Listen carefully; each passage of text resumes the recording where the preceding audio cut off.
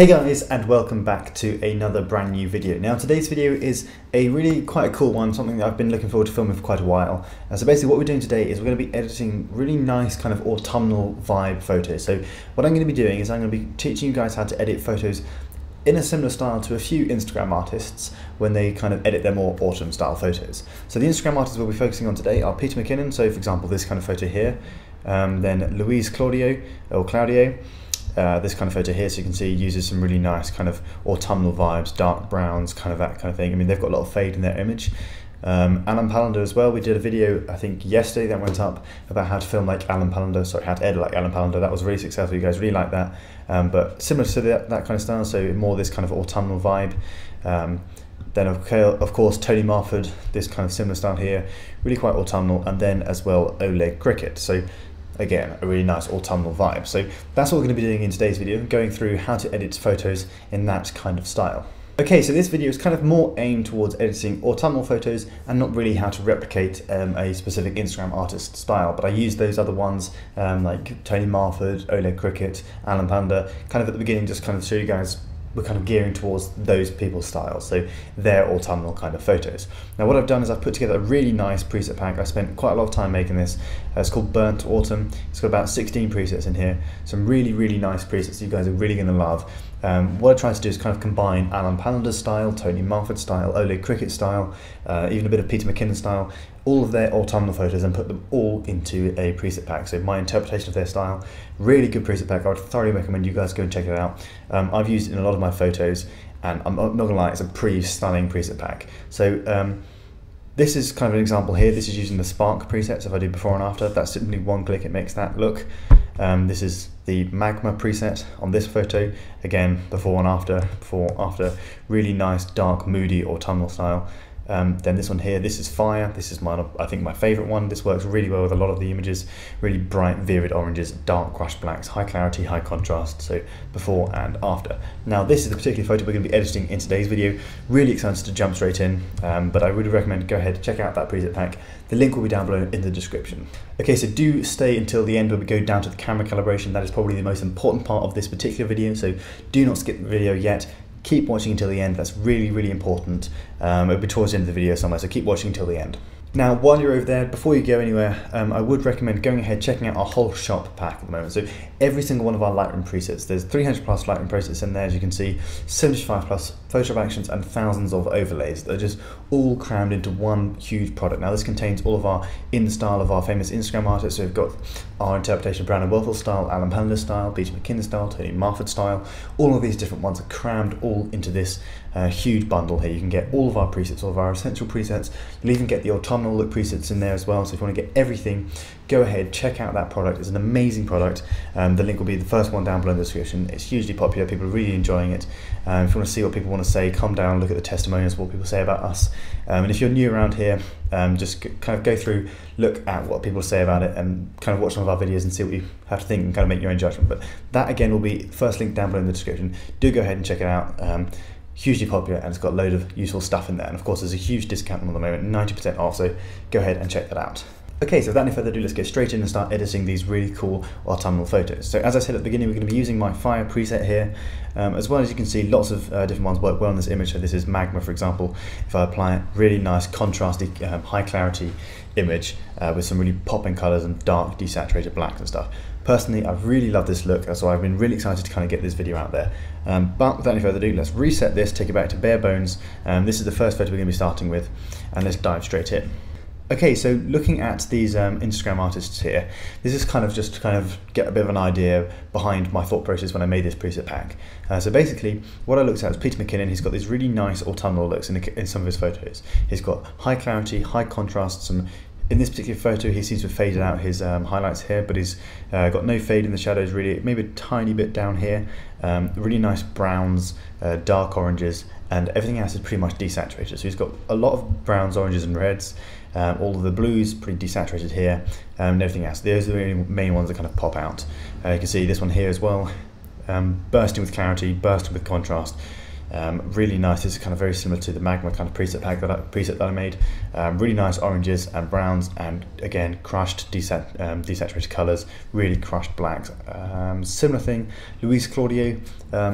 kind of more of an inspiration. I didn't really put this one into the preset pack because this one contains a shed ton of fade, but you can really kind of easily achieve that look by just bringing up the base of the shadows there. But as you can see, very similar style. We've got nice browns, desaturated everything else. Not much going on in the picture other than like browns, dark greens, dark oranges, and lots of blacks. This particular artist doesn't use too much clarity and too much clarity. Use a lot of contrast, as you can see, really dark blacks, and adds in lots of fade. Alen Palander, again, a lot of inspiration from Alen Palander went into this preset pack. You can check out our interpretation of Alen Palander's style as well. That will also be down below in the description. But as you can see here, again, really contrasty, high clarity blacks, really nice bright highlights, dark blacks, and again, pretty much everything else is desaturated apart from the browns and oranges. Really nice look there. Again, Toni Mahfud. Toni Mahfud is slightly different. This was kind of more, again, a bit of inspiration coming from Toni Mahfud. We have got a Toni Mahfud style preset pack interpretation of him as well. Again, that will also be down below in the description, but you can just get that in the whole shot bundle if you are so inclined to. But as you can see here, mostly desaturated. He has got a nice pop of the blue coming out on his head here. But as you can see, nice dark browns, dark oranges, and really nice blacks with lots of clarity and contrast. Again, Alen Cricket. Same story, desaturated blues, really nice crushed blacks, faded out the highlights there. He's got a little bit of fade in his image, but pretty desaturated, very autumnal kind of look. So that's kind of the thought process behind my editing technique to kind of achieve these different looks. So you saw what we were doing. We were going to kind of go for the fire look, which is really bright, contrasty colours, nice bright oranges, really dark, desaturated blacks and blues, with huge amounts of clarity and huge amounts of contrast and sharpness. Okay, so let's just dive straight in. Okay, so the first way to achieve this look is really just kind of bring up the temperature. So we want to bring up, kind of make it a little bit warmer. So we're going to bring it up to about 6,100 Kelvin. Obviously this depends on your image. You're going to have to change it depending on how orange or blue or warm or cold your image actually is. But for me, this kind of worked quite well. For the exposure, I'm going to bring this up to about 0.1. Now that's just going to kind of brighten up the image a little bit. This particular look I'm going for is a kind of a more saturated, bright, vibrant look. That's why it's called fire. But some of these other ones, for example, Magma is more like dark and moody. So obviously, if you want to get all these different looks, check out the preset pack. But this is what we're going for today: brightening up that image, kind of get in some of the, especially the bright whites up here. Contrast, we're going to bring that down a little bit to about -5. That's because we're going to be bringing in a lot more contrast with the clarity slider, and we're going to be crushing those blacks as well and going to the tone curve. So we don't want to kind of make everything look too extreme, so we're going to kind of drop that back a little bit before we start going ahead and doing all that stuff later on. Okay, now looking at this particular image, we're not going to really do anything else with the highlights, shadows, whites and blacks, because this photo at the moment is already pretty contrasty. Now, of course, it depends on your photo, which photo you guys are going to go ahead and edit, but for this particular photo, we've got really dark blacks down here, as you can see. And I don't want to bring up the shadows and bring in that detail, because obviously with this particular preset, or this particular look we're going for, is a really dark, contrasty look. So if I bring up those shadows, that's going to kind of counteract from that feel. So that's why I'm going to leave these all as standard, but obviously it depends on your image. If your image was really dark like this, bring them up a little bit and kind of adjust your highlights and stuff. But because this is quite a moody day when this photo was taken, we don't have any really bright highlights. We have a lot of dark blacks, but we want to keep that contrast in there. Okay, now this is the next thing that really makes this image pop. Now, a lot of the time I go on about clarity and not bringing it up too much, but for this photo, we're going to bring it up to 45. Now, that is just because it works really well with this style. Obviously, you've got to use clarity and moderation, but for this particular style, a bunch of clarity really adds to the look and kind of makes that really gritty, bright, warm colour. So we're going to add in a bunch of clarity about +45. We're going to leave the vibrancy and saturation as standard at the moment. We might come back and adjust these later on, but as you can see in the basics panel, not much is going on. Most of it will be going on down below. Okay, so next up we have the tone curve. Now with the tone curve, I like to do my standard S-point curve, so we just put in the 3 dots here. 1, 2, and 3, one of the highlights, midtones and shadows. Now we're going to bring down those shadows just a tiny bit. Actually no, we're going to bring them up just a little bit in this case because we have got very dark shadows. And then the highlights we're also going to bring up a little bit, just kind of add in that contrast there, brighten up those highlights you can see on top of the car. Really nice look there. So if I turn it off and on, very subtle look. And as I said earlier at the beginning, if you wanted to, you can put in a bit of fade, but I'm not going to in this particular image just by bringing up the shadows there. Now I don't want to do that, so we're going to leave that. But that's all we can do in the tone curve. Now coming down to the HSL sliders, this is really what's going to kind of bring the whole picture to life. Okay, so coming down, what we're going to be doing is we're going to be bringing down all the greens in this image down towards the yellowy, orange, burnt, kind of brown kind of colour. So what we're going to be doing with that is coming down to the hue panel here, grabbing hold of our oranges, bringing them down to about -15, bringing the yellows down to about -25, and as you can see, that already is kind of really bringing it down a little bit, a touch, especially the moss down here, more towards the brown oranges kind of side. Now most of this is going to be in the green slider, so what I'm going to do is I'm going to bring this all the way down to about -50 here, -55. Now as you can see already this image looks a little bit more autumnal. We've got more of those oranges, more of those browns in there, but as you saw at the beginning of the video, if I hover over the fire preset here, if you look in the top left, we're not really anywhere near that kind of look at the moment. So as I said at the beginning, stay until the end and watch the camera calibration, because that's where all of this really comes into play and we kind of make those colours burst with saturation. Okay, now we're going to leave all the other hue sliders here as kind of standard. We're not going to do anything with those because we don't have many blues in there and we don't really want to add any teal to it. And you'll also see why we're not going to adjust those in a minute, because it won't make any difference. Because what we're going to be doing is we're going to be bringing down the saturation of everything apart from our oranges and our green. Okay, so we're going to bring our yellows, the saturation, just drop those down a touch.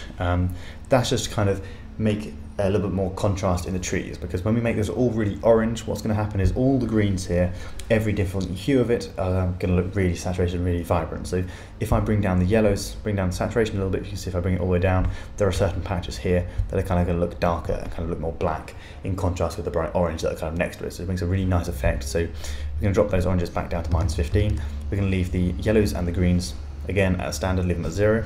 Okay, so now this is really what makes and breaks the image in terms of the saturation, is we're going to get the aquas and the blues and we're going to drop those all the way down to -100. So basically all that does is makes essentially all the blues and the aquas look black and white. Now what I do like to do in some of these presets here is it's not all the way down to -100, it's down to about -90, -80, just kind of so you can tell there's a little bit of colour in there, but there's not too much. You can also bring in a little bit more of the blue colour later on in the split toning, but for this particular image we're going to bring those all the way down to -100. Okay, so what I really like to do in this particular image is make those oranges and those greens really pop. So we're going to do that by bringing up the luminance of the orange, yellows and greens. Again, just 15, just throw in some numbers. 20 with the greens, it's going to be most of them, so I also bring those up to about +25 as well.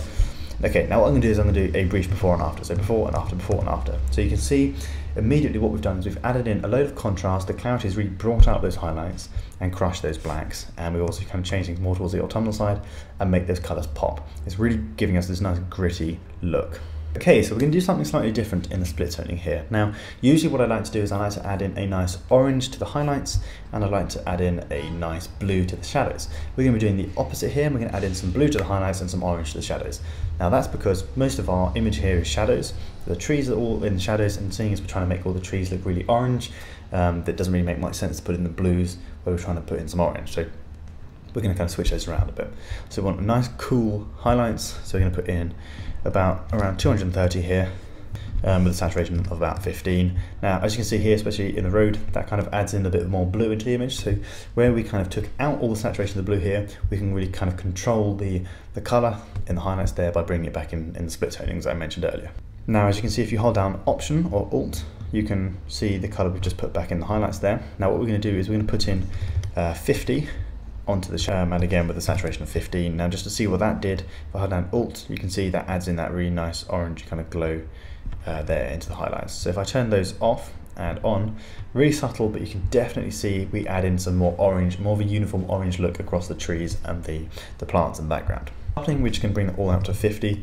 Now that achieves two looks, or two kind of things in this image. Obviously it's going to sharpen the image a little bit, but also what it's doing is it's going to add in some noise and some grit and some grain into the image. Now that is quite intentional, that's what I'm going for.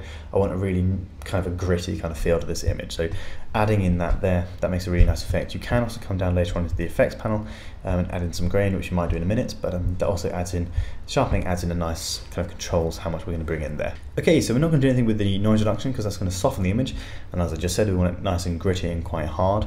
So we're going to come down to the effects panel next, and we're going to add in a tiny bit of vignette just by dropping that down to about -10. So all that really does is it darkens the corners here, just kind of draws the viewer's attention more towards the center of the image, which of course is our car right here, the centerpiece, and kind of draws it in. So there's a nice breeze up there. Okay, coming down finally, we're going to come down to the grain. So just a second ago I mentioned we like to add in a bit of grit into this image, so we're going to go a bit mad and we're going to add in 50 on the grain. So that's really going to kind of put in some grit into the image. What we'll do here is we'll zoom in so you guys can kind of see that. You can see got a lot of noise here in the image, a nice bit of grit and a bit of grain, just kind of add in that really wet, autumnal, crunchy kind of vibe to the image. Okay, so this is what you guys have all been waiting for. we're coming down to the camera calibration. So this is what's going to really change the entire look of the image. Now we're going to go absolutely ham on this, and we're going to change the settings to some insane number, which won't necessarily work with all of your photos. So I would suggest not necessarily jumping straight into doing this with all of your photos. Kind of try it a little bit and see what look kind of works best. But for this particular photo, we really want to make those colors pop. So what we're going to do is we're going to bring up the red primary all the way up to plus 100. Now, as you can see, that changes the greens there, it changes the color. So if we bring it down to the left, it makes a more kind of desaturated green look. Bring it up to the right, adds in like a more contrasty orangey green, which is kind of more in the direction we want to go for. If we grab the green primary and bring it down to the left as well, that's again adding in a lot more orange and yellow into the colors there. So you can see if I bring it up to the right, again, really desaturates the greens. We don't want that, we want more of that kind of yellowy orange.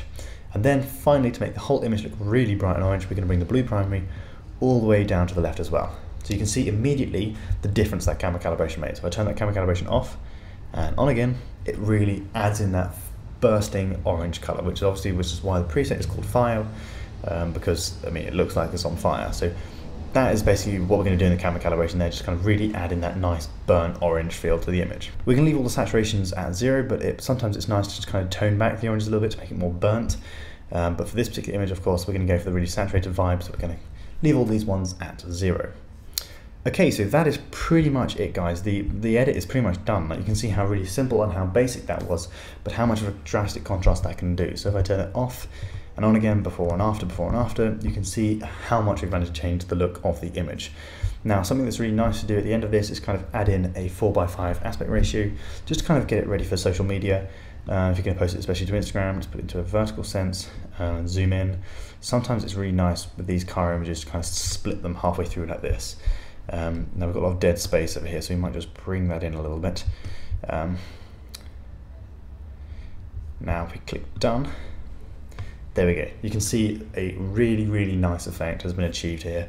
If I do it before and after, you can see especially we've got so much more grit, so much more grain and clarity and contrast, especially in the car there, and that really nice bursting orange or tunnel look that we were going for at the beginning.